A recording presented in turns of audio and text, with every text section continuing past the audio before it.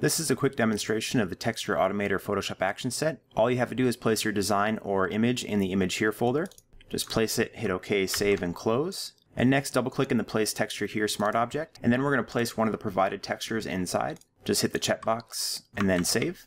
And now we go to the Texture Automator folder, select Texture Action, and hit Play. And as you can see, we have very quickly added a custom texture to our design in just seconds. And you can also go to the Background Texture Smart Object, double-click in it. Once again, go to File, Place, and select one of the included textures from the texture pack. Place it, hit OK, and then save. And now our background also has a custom texture, which we can also change the opacity of to make a little bit darker or lighter to suit our needs. You can also double-click into this background color to change your background color to be whatever you need. And you can tell the background texture automatically adjusts to be nice and tonal in comparison to what background color we choose. So this is a super fast and easy way to add textures to your designs, illustrations, and photos in just seconds.